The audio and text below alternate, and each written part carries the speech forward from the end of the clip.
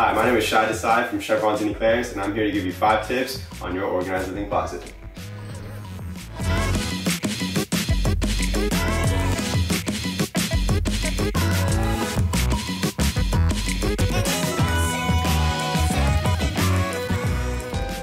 Tip 1. Pattern. Make sure you have some sort of pattern in your closet. What I like to do is put my most worn clothes in the front, my least worn clothes in the back. You can also coordinate by color or sleeve length. Tip 2. Protection. Be sure to include space in your organized living closet for folded knitwear. Loosely hung knitwear has a tendency to get snatched and tugged on a hanger. So to protect the quality and fitting of your woven clothes, be sure to include a spot in your organized living closet to fold and store away all knitwear. Tip 3. Sorting your trousers.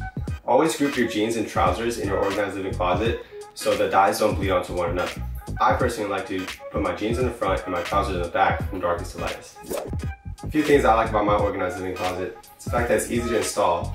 All the pieces are adjustable. You can really organize it for any wardrobe or season, and you can take it with you anywhere you want to go. Tip 4. Everyday essentials. Make sure you store away your most used items at eye level, your less used items below, and your least used items up high. What I personally like to do is use these drawers to store away my everyday essentials such as boxers, briefs, and socks.